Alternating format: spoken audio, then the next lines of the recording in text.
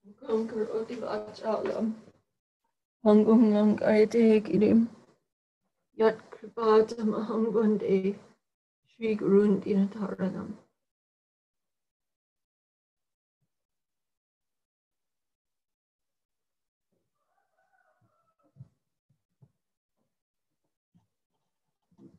So Hare Krishna, everyone. Welcome to the Power of Inspiration class.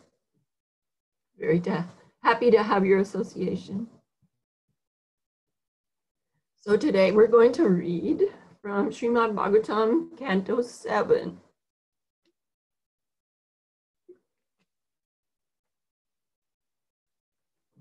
Chapter 11, texts 26 and 27.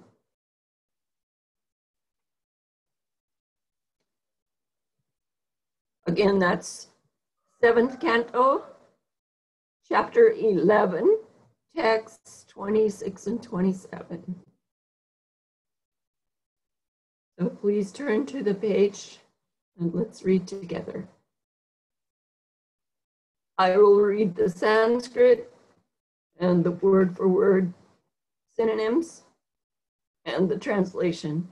There is no purport, so we're going to go back to 7:11:25 and go over that purport again because it's a very important purport. Samarjano palepabhyam grihamandanavartanai swayang chamandita nityang parimrishta parichada kamair uchavachai sadvi prashrayena damena cha Bhakyai satyai priyai premna kale kale bhajet patim samarjana by cleaning, upalepabhyam by smearing with water or other cleansing liquids, griha the household, mandana decorating, vartanai remaining at home and engaged in such duties, swayam personally, cha also, mandita finely dressed, nityam always.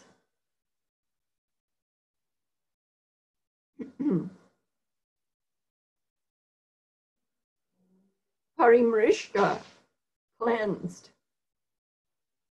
Parichada, garments and household utensils. Kamai, according to the desires of the husband. Ucha avachai, both great and small. Sadvi, a chaste woman. Prashrayena, with modesty. Damena, by controlling the senses. Cha, also. Vakyai, by speech. Satyai, truthful. Priyai, very pleasing. Premna, with love. Kale kale, at appropriate times. Bhajet, should worship. Patim, her husband. Translation: a chaste woman must dress nicely and decorate herself with golden ornaments for the pleasure of her husband. Always wearing clean and attractive garments, she should sweep and clean the household with water and other liquids so that the entire house is always pure and clean. She should collect the household paraphernalia and keep the house always aromatic with incense and flowers, and must be ready to execute the desires of her husband. Being modest and truthful, controlling her senses, and speaking in sweet words, a chaste woman should engage in the service of her husband with love, according to time and circumstances. Om Agyanatimirandasya Gyananjana Shalakaya Chakshurunmilitam Enam Tasmai Shri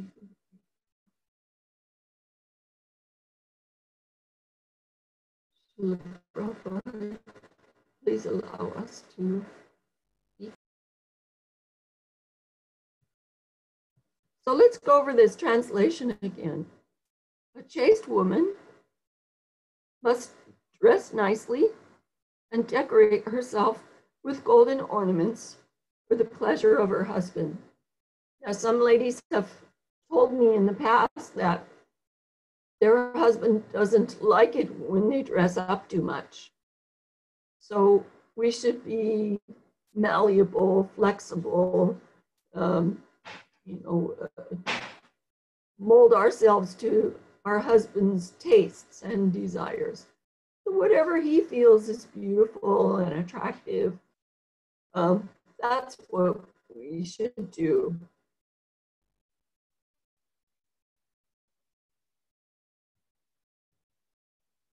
One thought I had when we were reading this about decorating ourselves with golden ornaments for the pleasure of our husband, one thing I thought of was that the husband is the provider for the wife. And so if she dresses nicely and decorates herself nicely, then the husband feels happy that she's making use of the gifts he has given her. So that's one way to look at it. Always wearing clean and attractive garments. So that means, clean means that we haven't worn those clothes while passing stool, or there are other ways to get moochy, like eating and sleeping.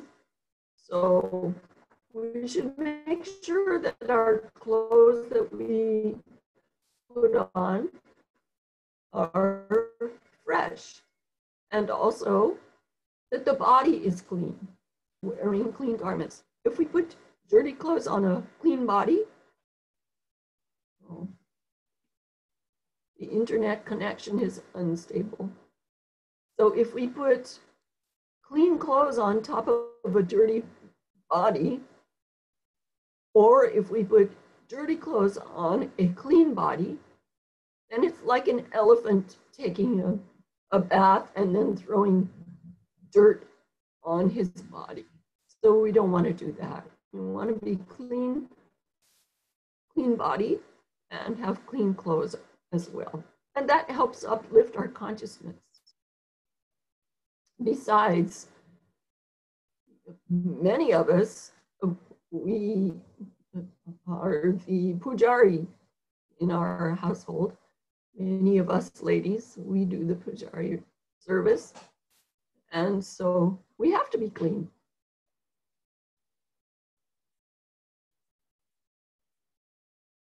She should sweep and clean the household with water and other liquids so that the entire house is always pure and clean.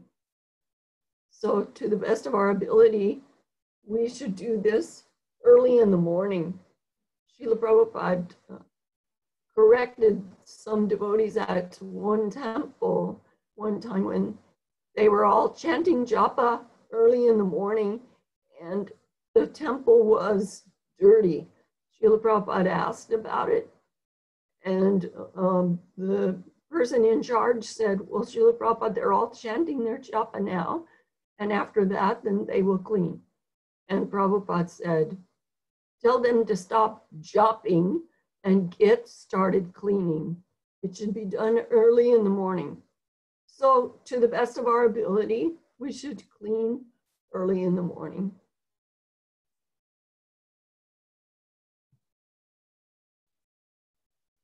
So a chaste wife should collect the household paraphernalia and keep the house always aromatic with incense and flowers. In the word for word synonyms, parichada means garments and household utensils. So the wife is supposed to collect the clothing for everyone in the house and the household utensils, the things that we use to work inside a house should be chosen and accumulated by the wife.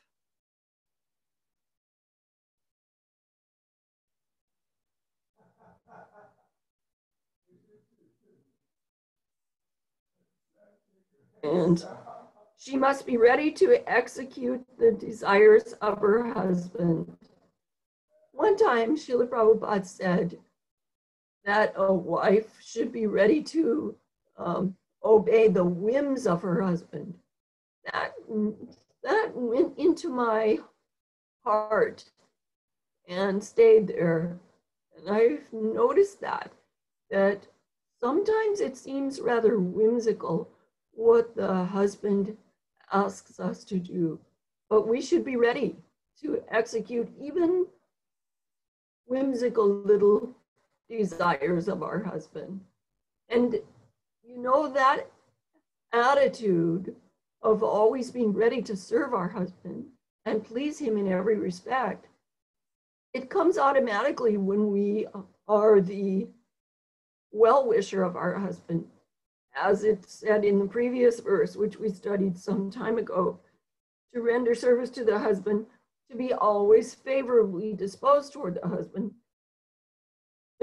These are principles to be followed by women described as chaste.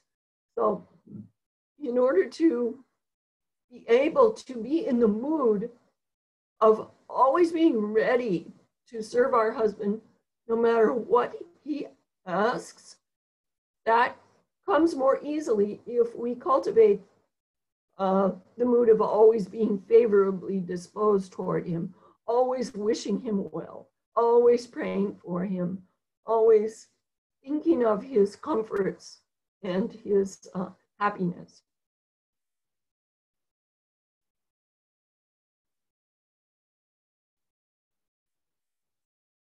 Being modest and truthful, being modest. When I was young, my mother taught me that modesty means chastity. It means to dress in such a way and to behave in such a way that we're not showing off our body or our laughter or be offensive. Hold on, I'm going to turn on my fan. Does anyone else have an idea, an understanding of what modesty is? You can say, please. Who can give a definition of modest or modesty?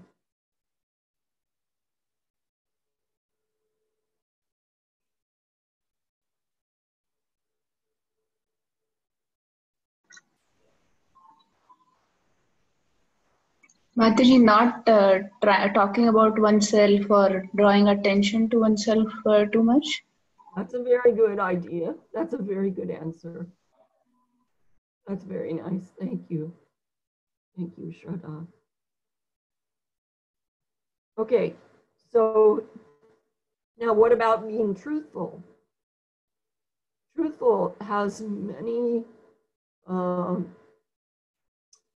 indications. Like for one Truthfulness means to be obedient to our husband.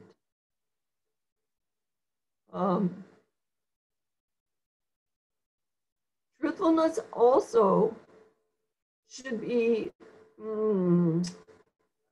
we should be selective about what we say to our husband, because if we're too truthful, we may hurt him, hurt his feelings, hurt his sensitive masculine pride. So there, in the type of case where the husband may be offended by us being too truthful, we should practice diplomacy. Srila Prabhupada said that there is much diplomacy in marriage, but he also said that diplomacy used in the service of Krishna is a kind of devotional service. So if we hold back some things, that's okay. The point is to speak sweetly and at the same time to be obedient. I hope that was clear. Controlling her senses, Damenacha. We came across that phrase in Devahuti's chapter when we were reading about Srimati Devahuti, how she served her husband with intimacy and great respect, with control of the senses, with love, and with sweet words. Even though Srila Prabhupada says in many places that there is no love in this material world, he also in many places says that there is love between husband and wife and between mother and child. So sometimes it may be a little hard for us to understand if we are too analytical in our thinking, but like Bhakti Charu Maharaj said in that one little talk that he gave, he said, love is an energy. So when we direct that energy toward the person that we're trying to show love for, then it becomes pleasing to Krishna. Krishna is pleased when we try to love our husband and love our children and serve them nicely in Krishna consciousness for the pleasure of Krishna.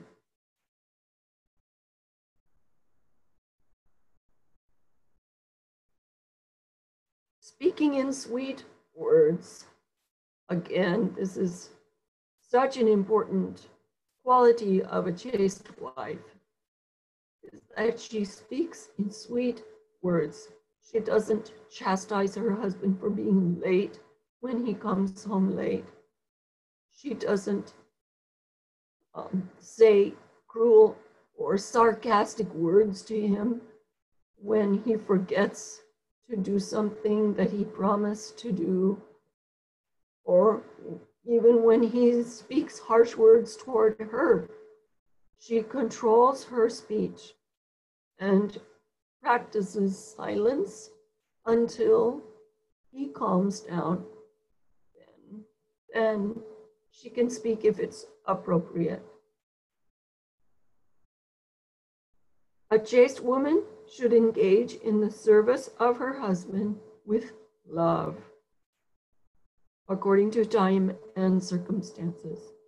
So again, here's that word love. Srila Prabhupada is using it occasionally, especially when he's talking about husbands and wives, and also parents and children.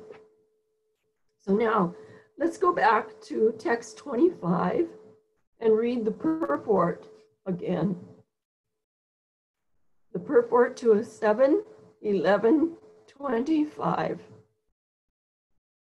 Srila Prabhupada says, it is very important for peaceful householder life that a woman follow the vow of her husband. Now, again, the vow of the husband can mean many different things. It can mean his word, his instruction. It can mean the vows that he has taken at initiation, or some vrut that he has decided to follow. It can also mean, according to Bhaktivedanta Maharaj, it can mean the duties that are characteristic of the husband's varna. So I've given this example before. My friend upstairs, she was brought up in a Kshatriya family, but she married into a Brahmin family. And so she has had to learn how to be like a Brahmini. And she's learned so much.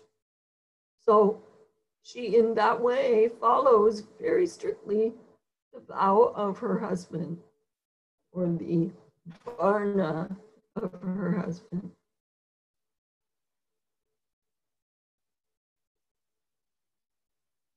Any disagreement with the husband's vow will disrupt family life.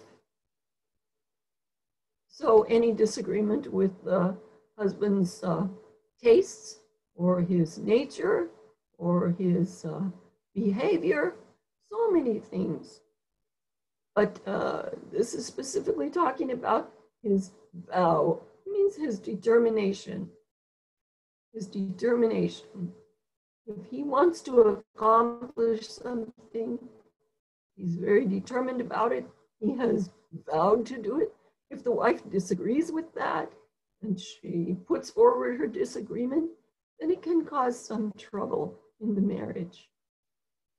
So a wife should be very careful about how she presents an opposing point of view, or an opposing view as far as the vow of the husband. It's quite an extensive topic, but let's go on to the next sentence.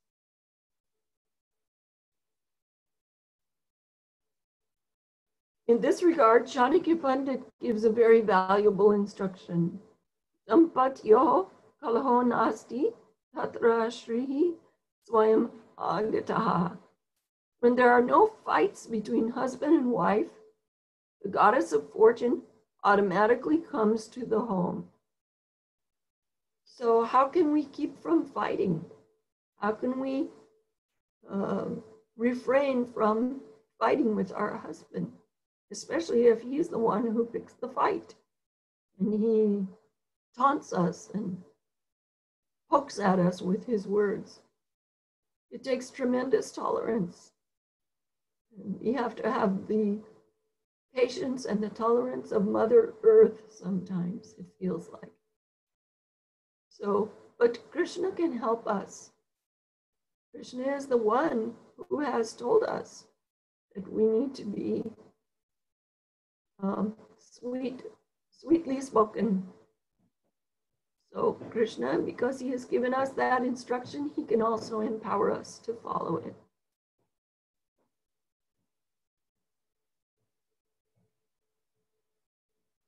Srila Prabhupada once either said or wrote that when there are no fights between husband and wife, the goddess of fortune chooses of her own accord to come and stay in that home.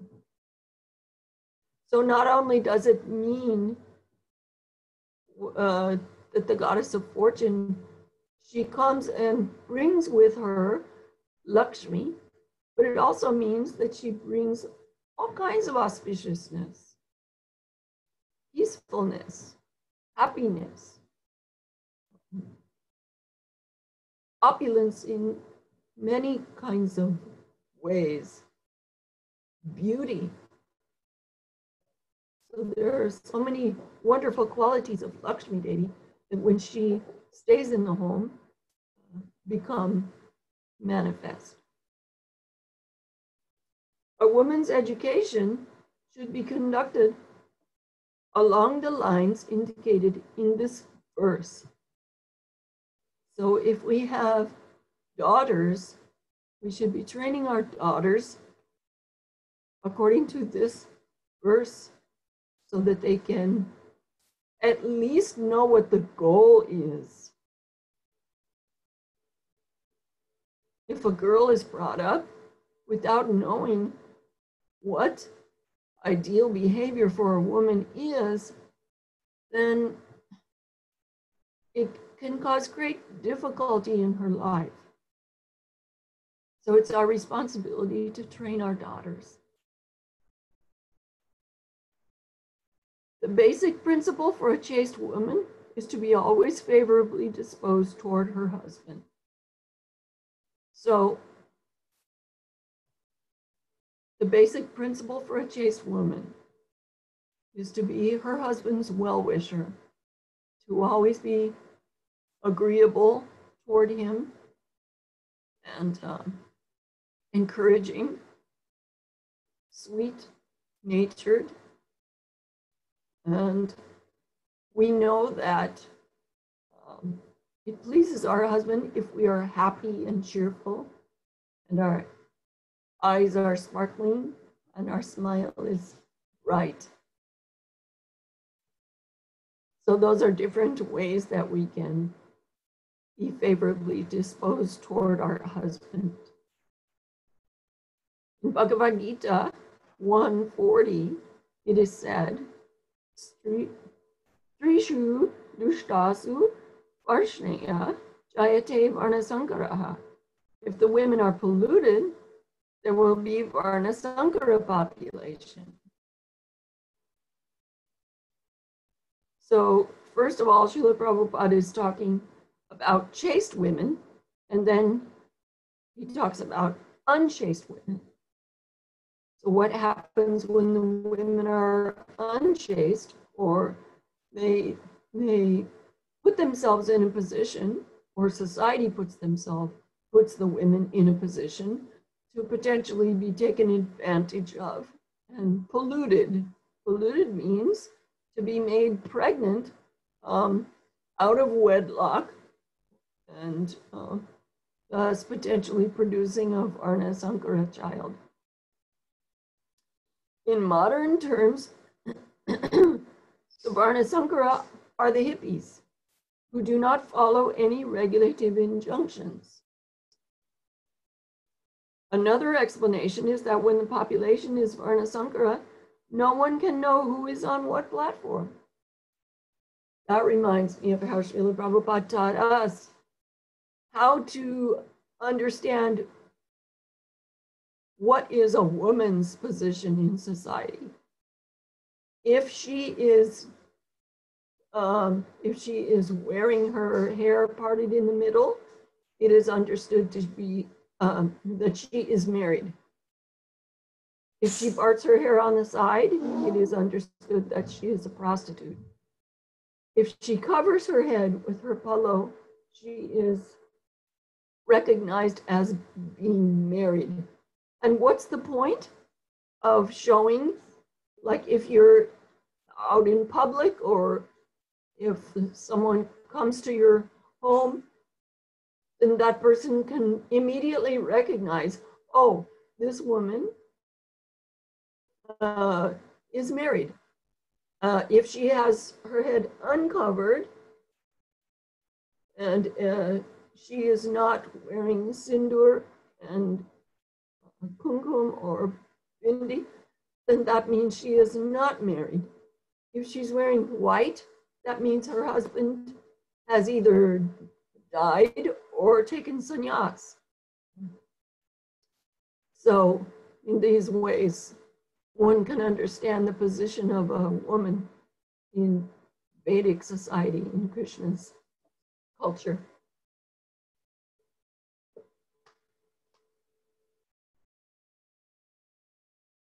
The Varnashram system scientifically divides society into 4 Varnas and 4 Ashramas. But in Varnasankara society, there are no such distinctions, and no one can know who is who. In such a society, No one can distinguish between a Brahmin, a Kshatriya, a Vaishya, and a Shudra. For peace and happiness in the material world, the Varnashram institution must be introduced. The symptoms of one's activities must be defined, and one must be educated accordingly. Then spiritual advancement will automatically be possible. So we may have, many of you girls were brought up in India, so many of you were probably trained properly in the duties of a chaste wife, but some of us were not. So then we have to learn from others. We have to learn from each other. We have to learn from our spiritual master, from Guru, Sadhu, and Shastra, and then try to implement those principles in our life. Then spiritual advancement will automatically be possible. Why? Because when one understands his duty in society, then he doesn't have to waste time and energy being on the mental platform. His duties are fixed and understood, so his mind is more peaceful, and therefore he can pursue spiritual matters more easily. Okay, so now we're going to turn to the Secrets of Fascinating Womanhood.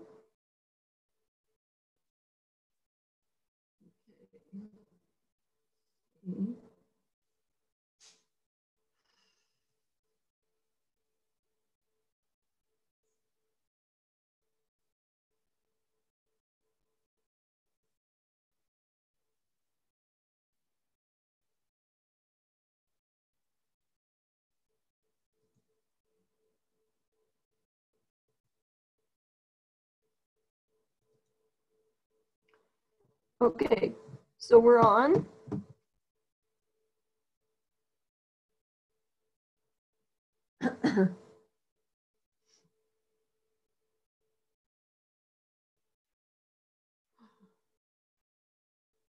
Okay, now somebody told me last week that if I just type in the number here, it still won't allow me to do it. So I'll just have to.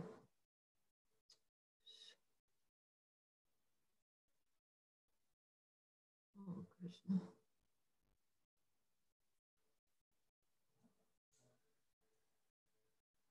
Still, it's not working.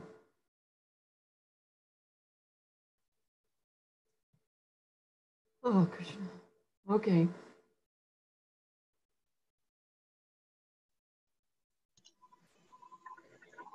Mataji, should I share like last time? I think you're going to have to, because it still won't allow me to use my mouse to scroll. Okay, let me do that. 1 second.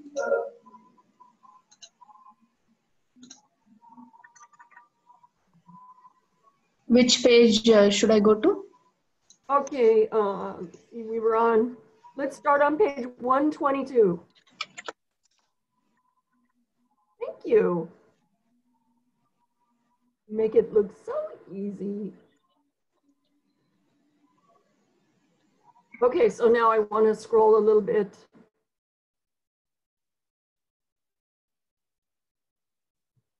Okay. So let's see, Angela made a goal list. Did everyone make their goal list? I did. I very much enjoy doing this. I do it every once in a while.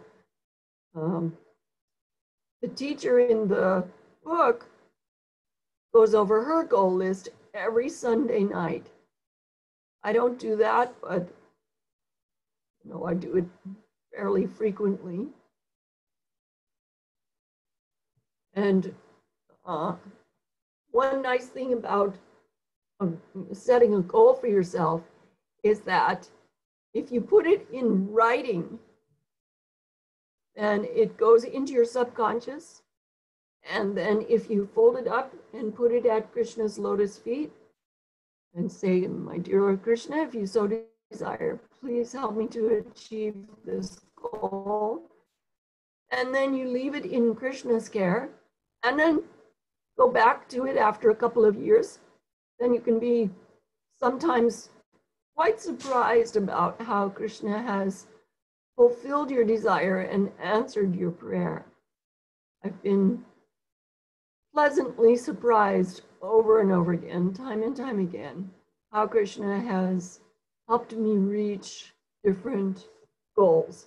So the purpose of this goal list is to improve our character and to help us prepare our consciousness to receive Krishna's mercy. Srila Prabhupada told our godbrother Makanlal to expect Krishna's mercy.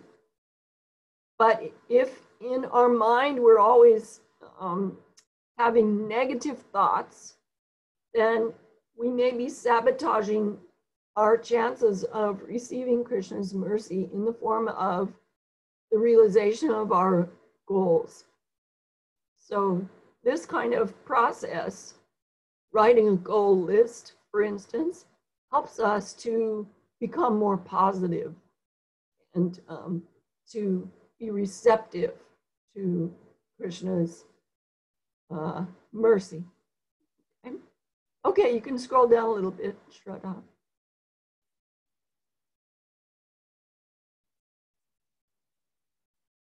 I'm trusting that everybody did their homework and read the chapter.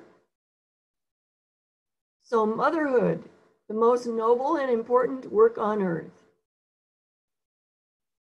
Okay, so the teacher says we are linking hands with God when we become a mother.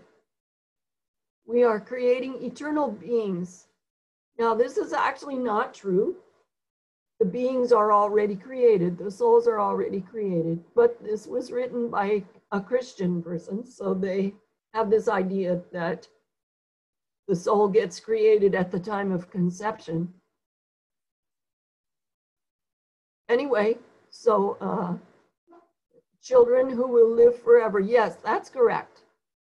Our children are eternal souls, they will live forever. And so then she says, yes, we mothers join hands with God as we bring his children into the world. He has given us the great responsibility of training their trusting little minds. So that's true. The mother is the first guru for the child. So we should always be not only teaching our children, but we should be following ourselves. We should be a good example of a disciple, not only for our spiritual master, but also for our Pati Guru. So you can scroll down. Okay, stop. Let's see where we are here. Okay, you can scroll down a little farther. I'm not sure why I'm not seeing my...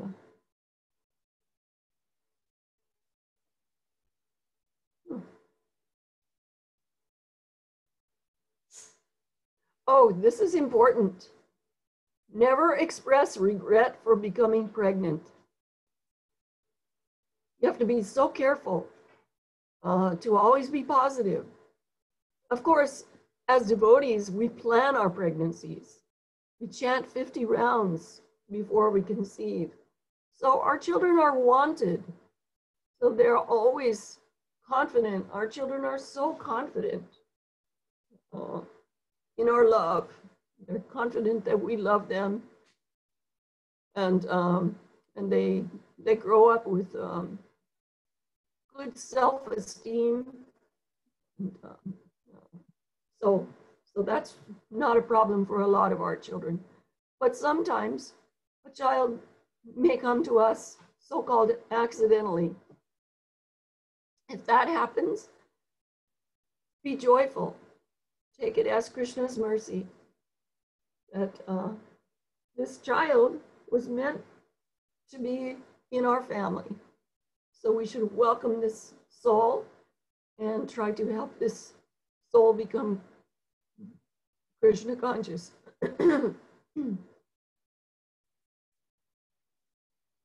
Okay, so let's see. Yeah, you can scroll down. Secret number 6, your God-given role is that of mother and homemaker. Enjoy it. So the role of mother is very, very sweet and enjoyable. And for those of you who have not had that experience, if you still have a chance, please take it. The role of homemaker can be very, very enjoyable, even though housework is repetitive. It can be repetitive. Still, if we do it with love for Krishna, then it can be a source of great joy to us and satisfaction. When we see a beautiful, clean house and we have done our cleaning while chanting Krishna's holy names and praying to Krishna to please accept our humble service, and it's very pleasing to our hearts as well. Okay, you can scroll down, Shraddha. Motherhood and homemaking are our lifelong career. To enjoy our role as women, we need to accept that motherhood and homemaking is our God-given career. Our families really depend on us to fill this role well. We should take a pride in this career and do it well and do it femininely. Most women who don't enjoy motherhood or homemaking are either too rushed for time or are being influenced by media into thinking that managing a home is unfulfilling. So that's a lot of information in that one little paragraph. So we, if we're like this girl in the class, her name is Beth, she said to the teacher that she would go crazy if she had to stay home all the time. But actually, I've never felt like that. I don't know if I'm different, but I've always enjoyed being at home. And I really enjoy having a clean house. And not only is it pleasing to me, but it's pleasing to my husband. I have to admit, though, that having been brought up in a family of 10 children, my mother didn't have a lot of time to teach me different things. She did teach me how to do certain things like dusting and polishing wooden furniture with oil. So that was very useful, and it made everything smell so good. She taught me how to use a vacuum cleaner because in our houses in America, we had carpet. So we had to learn how to use a vacuum cleaner on the carpets. So she taught me that. And she taught me how to clean glass windows on the inside and the outside. So that's also a very useful thing to know. There's a lady who calls herself Fly Lady. She's on the internet. And she teaches women how to keep their houses clean and orderly. And it's a lot of fun to work with Fly Lady because she makes it kind of like a game. So I would enthusiastically urge anyone who is having trouble feeling enthusiastic to clean their home. If you log on to Fly Lady. It's FLY. FLY stands for Finally Loving Yourself. So Fly Lady, she's actually from North Carolina, where I used to live and where my daughter lives. And she's a really happy, fun person. So tune into Fly Lady and see if you can get some good ideas how to enjoy your homemaking service.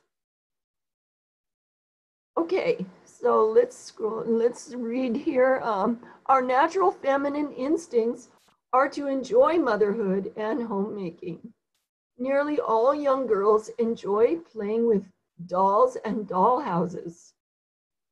And when I was little, I didn't play with dolls so much because my mother always had a baby for me to play with or to take care of.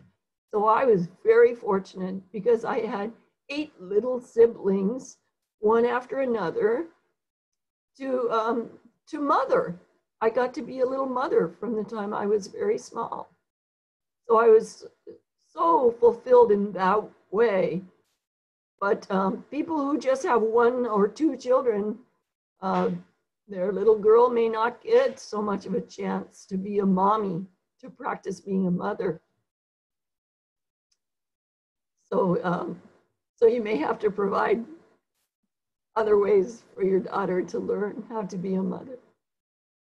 If we're crowded for time by going out to work or by poor organization, we are robbed of the enjoyment of being, of enjoying our motherhood and our homemaking.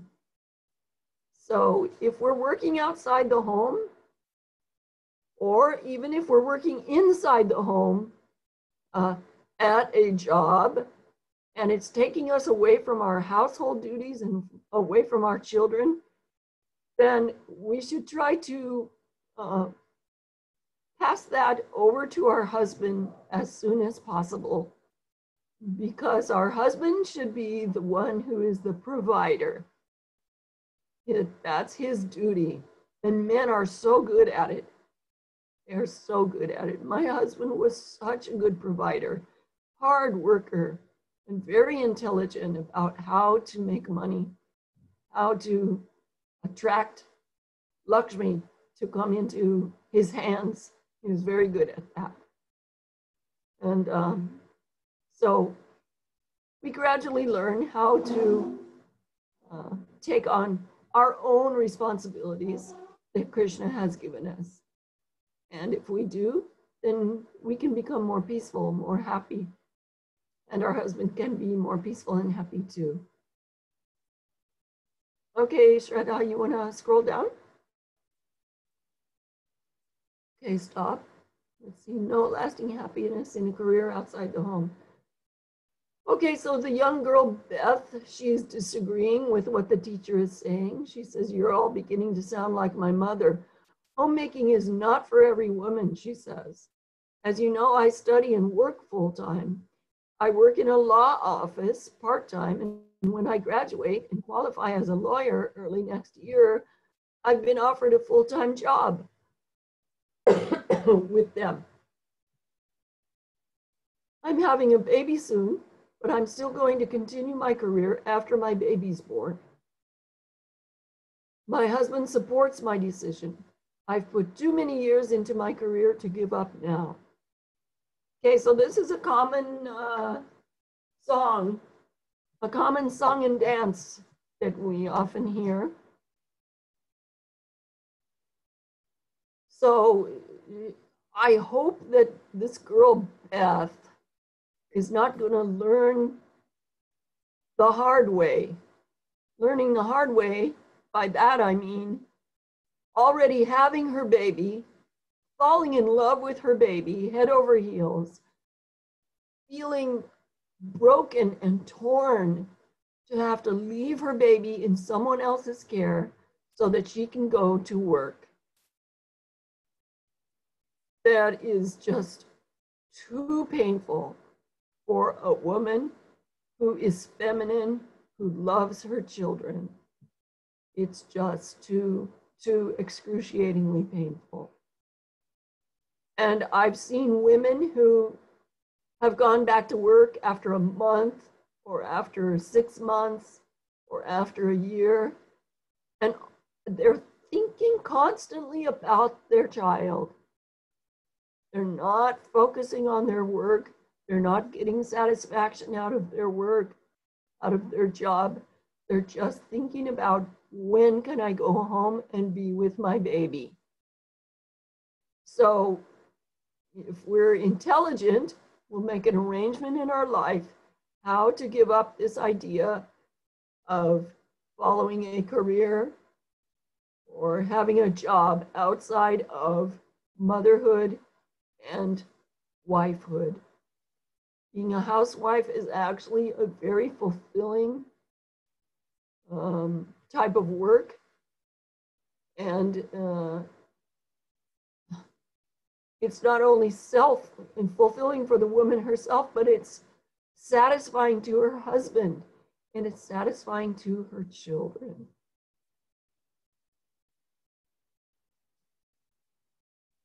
Okay, you can scroll down, Shraddha.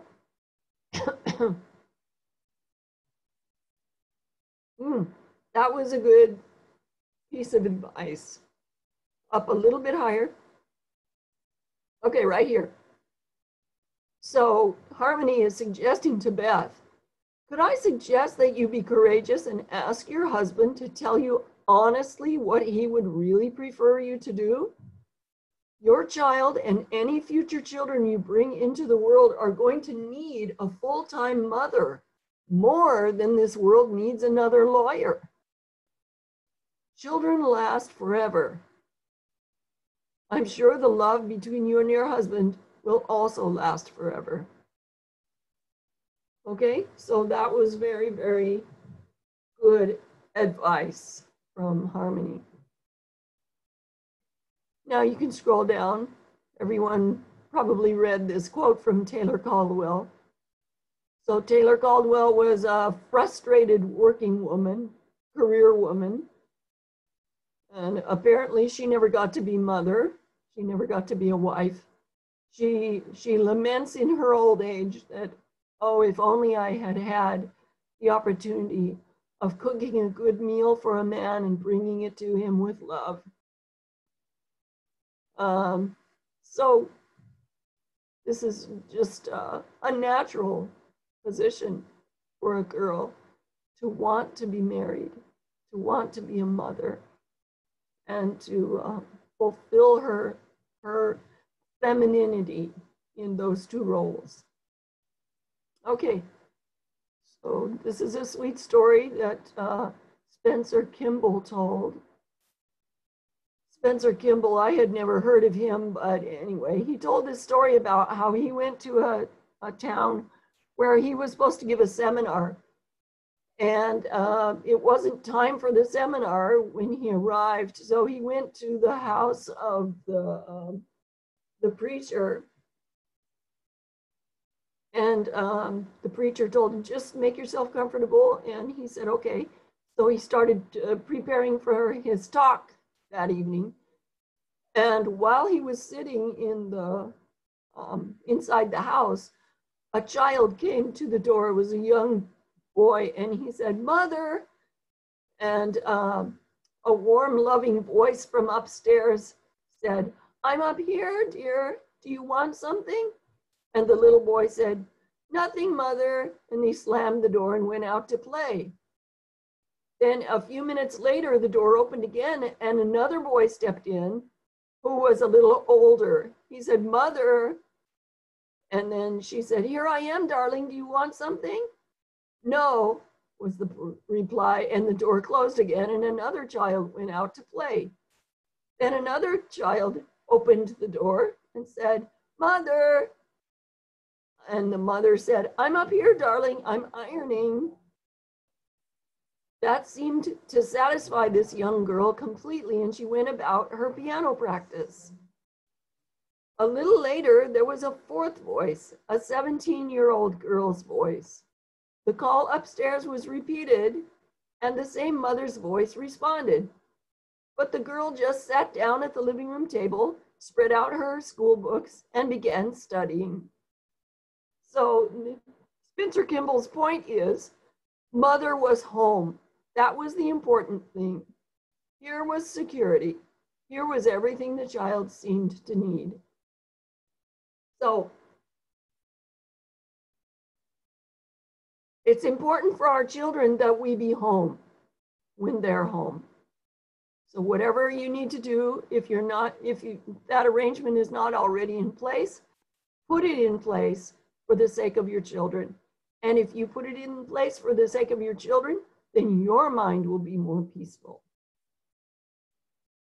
Okay, so now Angela tells about how she feels guilty working and she feels guilty staying at home because all of her friends work.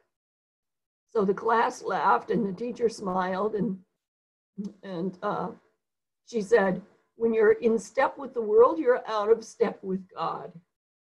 Okay, you can scroll down, Shraddha. So then she says, fascinating womanhood brings us back into step with God, back into step with truth and goodness.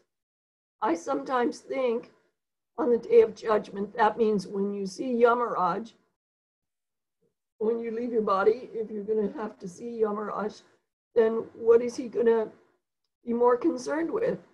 How many words you typed per minute in your office job? Or how well you raised your precious children? So remember God's plan. The man provides and the woman nurtures. We are both happiest in our distinct roles. Okay. How to avoid being bored at home.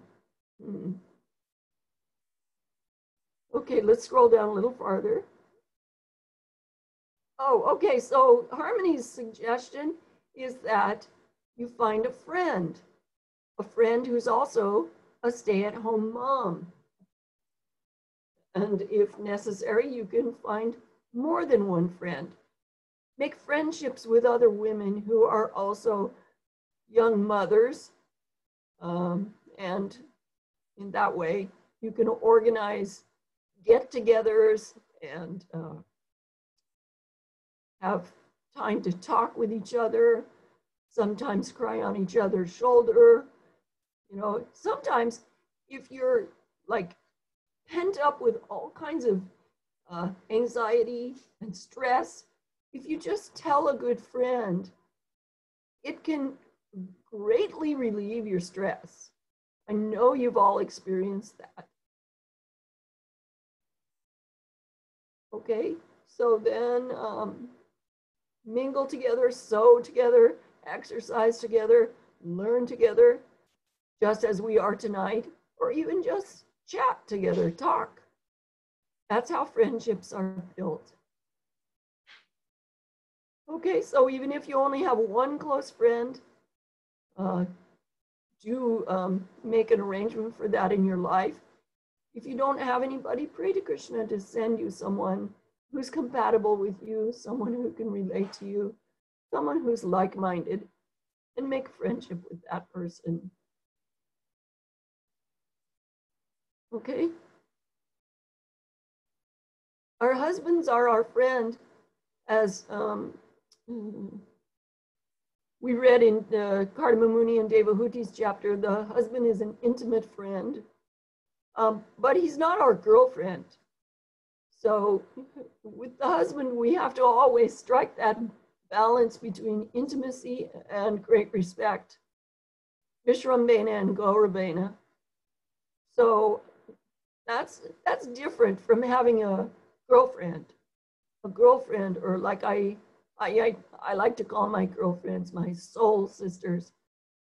So I have a few soul sisters who I reveal my mind to now and then, and it gives a great feeling of relief when, you know, life has become tense and stressful.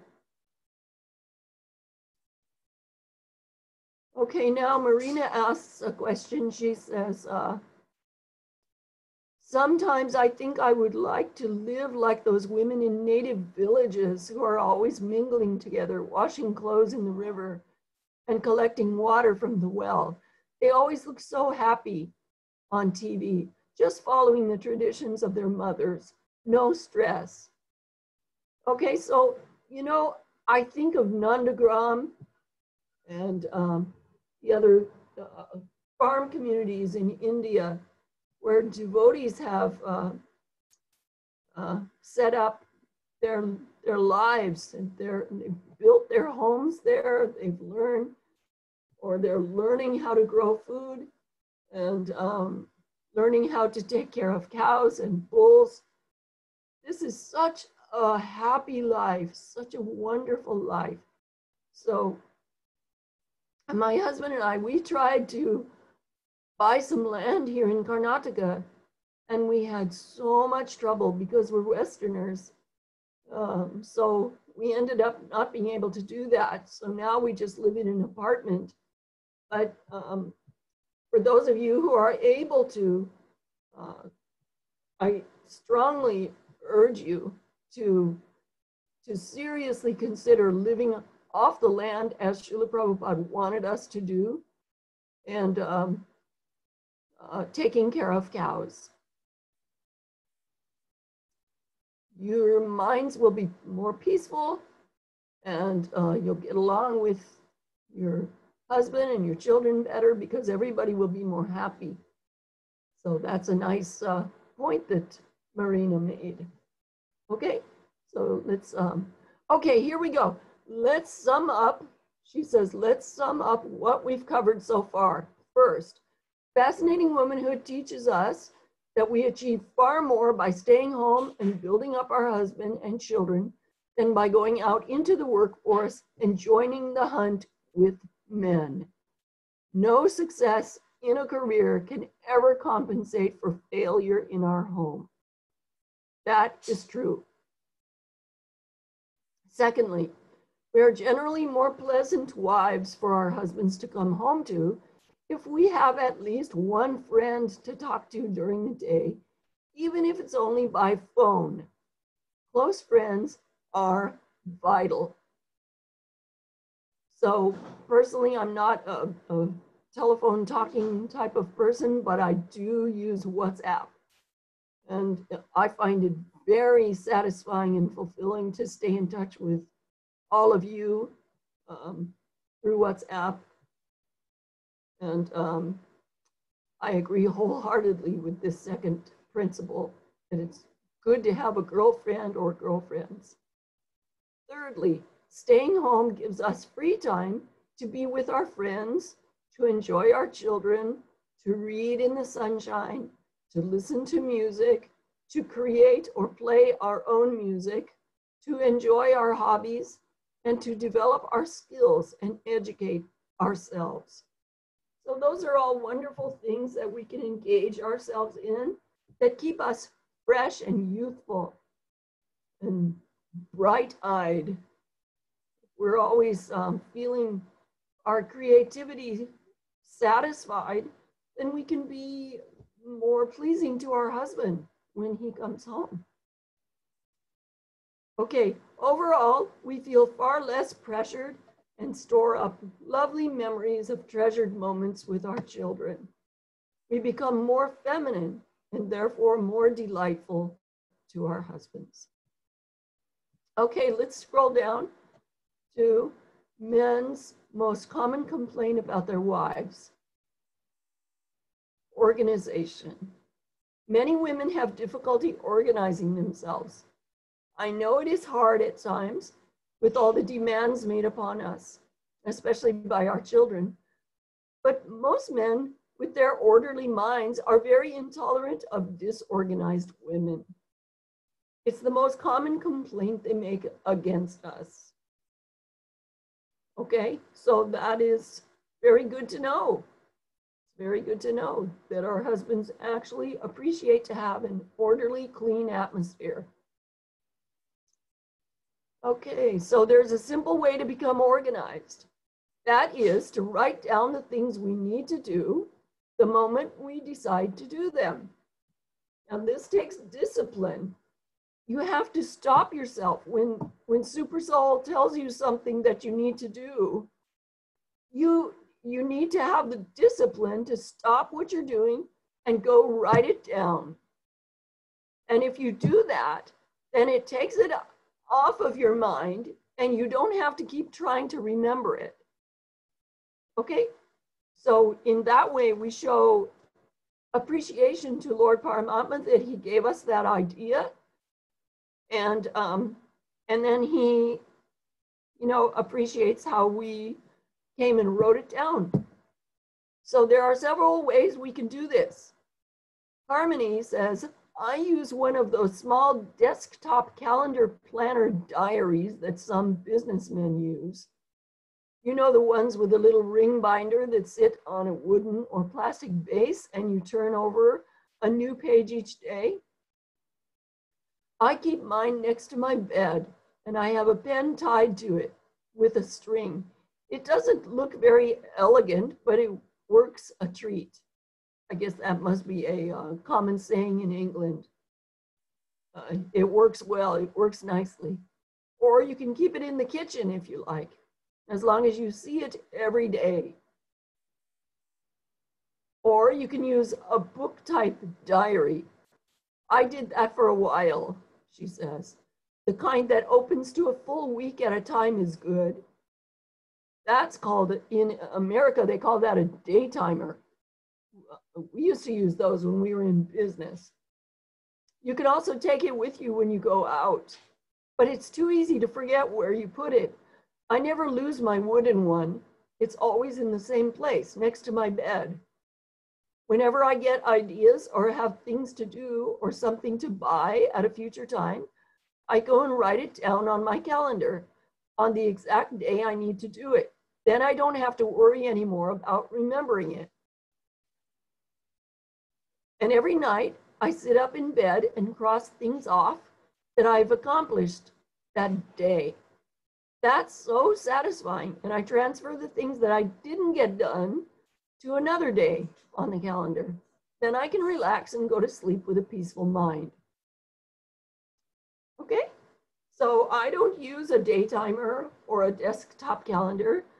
I use pieces of paper.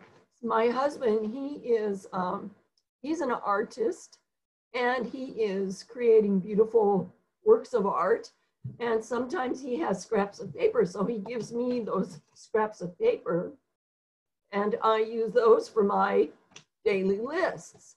And so when I get up in the morning early, I write down things that come to my mind that I have to do during the day.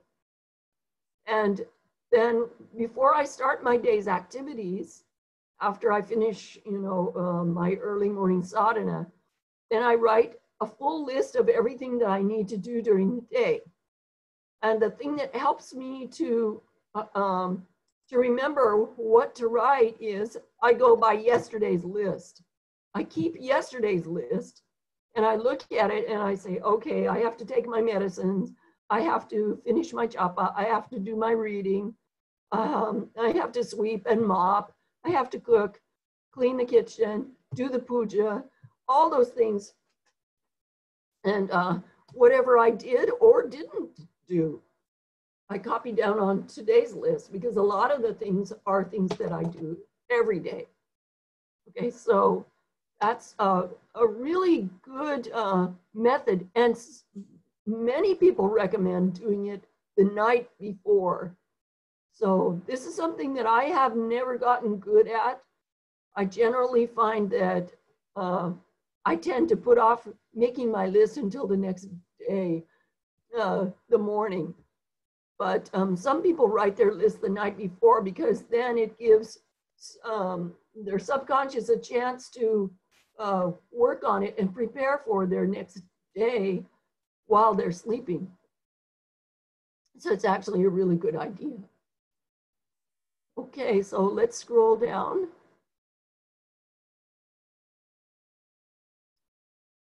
Okay, so what men want from their wives as homemakers. Now, said the teacher, let's quickly look at some of the feminine skills we need to master to be successful as mothers and homemakers and to keep our husbands and families content. First, meal preparation. How organized are we? Men look forward to coming home to a tasty meal that is ready on time.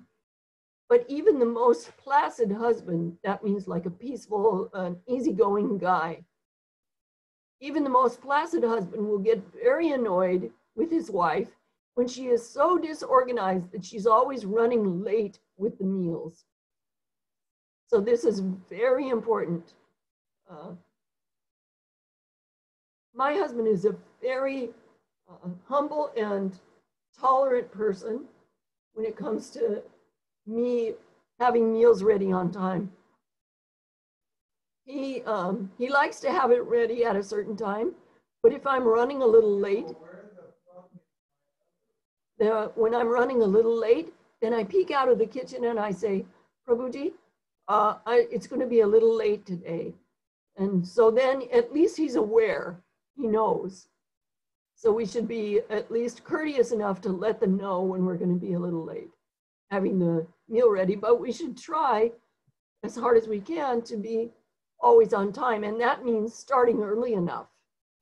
If you're able to start early enough, then you'll be ready on time.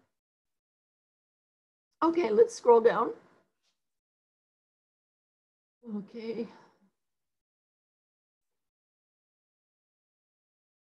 Oh, that was interesting. Scroll up just a teeny bit, Shraddha. Should we ask? Where is that? Should we ask our husbands to help us with the housework? Oh, there it is. Diane spoke. Should we ask our husbands to help us with the housework? Harmony says, no, we shouldn't ask him to help us with the normal housework. We are talking about things like the dishes and vacuuming the floors. Unless it is a masculine job or requires a lot of strength, wait for him to offer. If he doesn't offer, we should just accept that. We must remember that the housework is our area of responsibility, not his. He has his own responsibilities to take care of. However, we will find that as our husband's love and tenderness for us increases, the more inclined he will be to offer to help us. Okay, scroll down. How to be more interesting to your husband. So let's see. Let's see.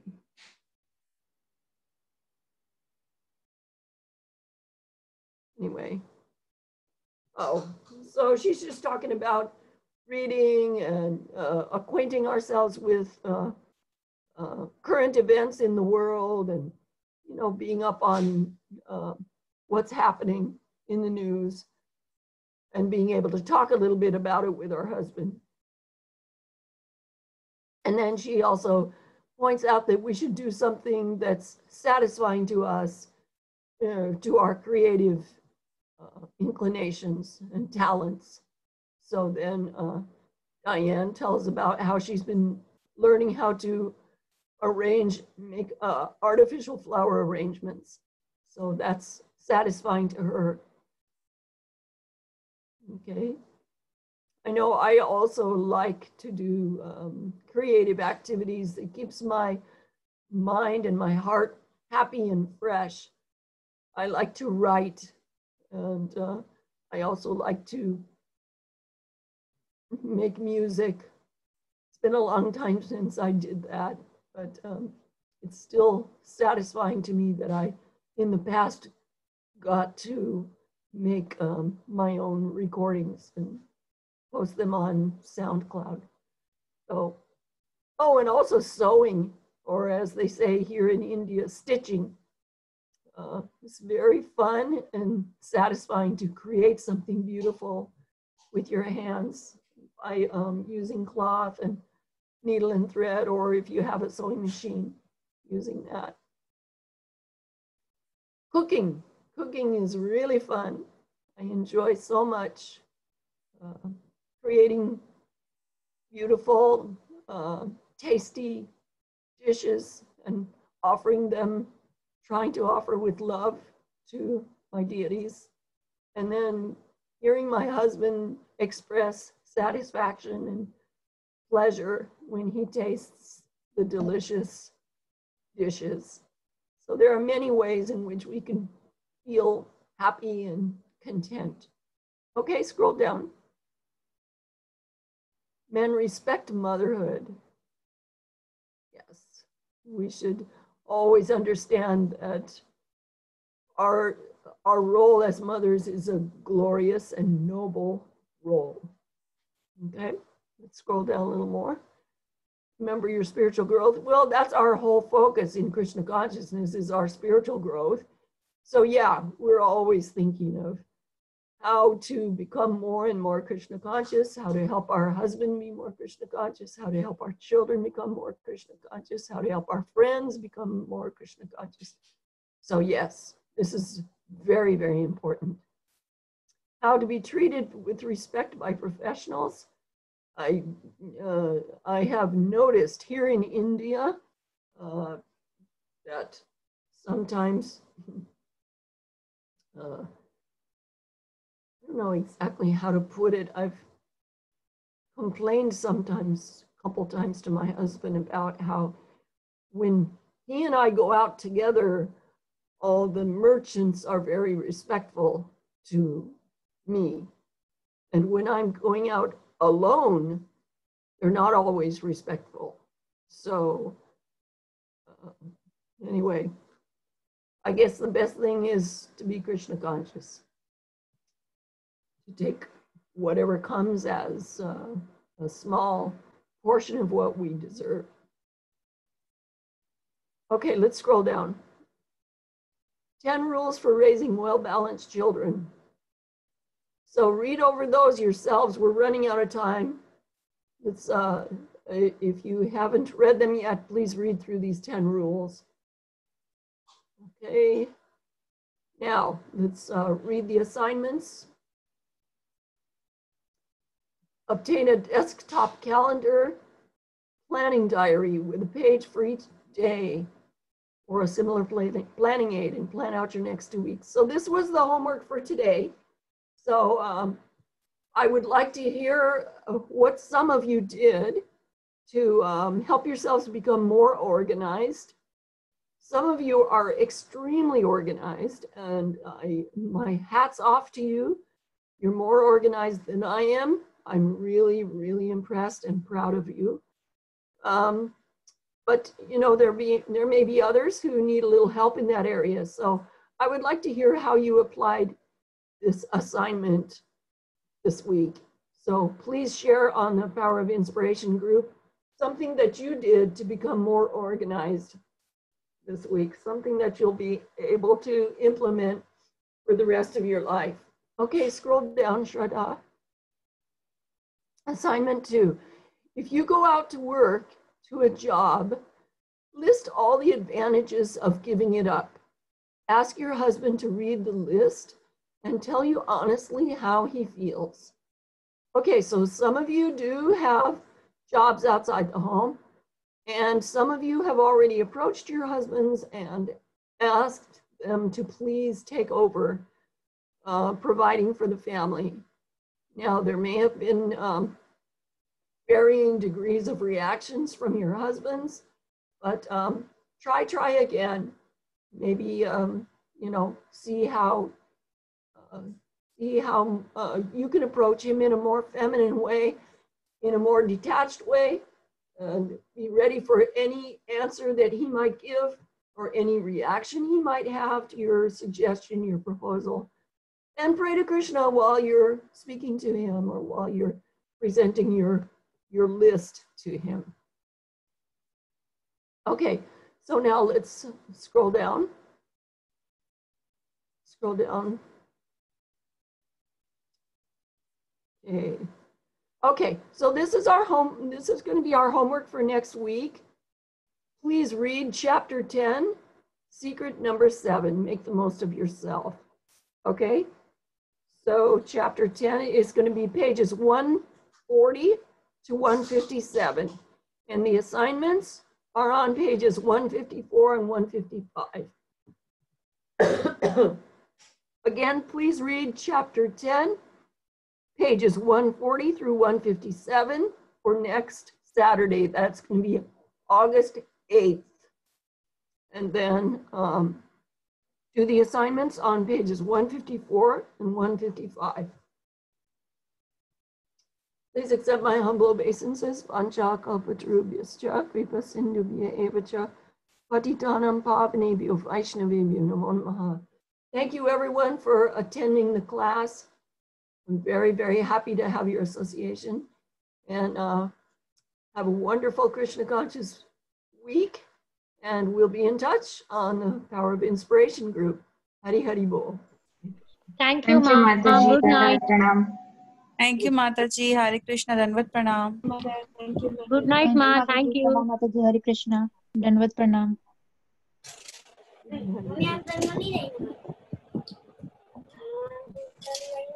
Krishna Mataji. Thank you. Okay.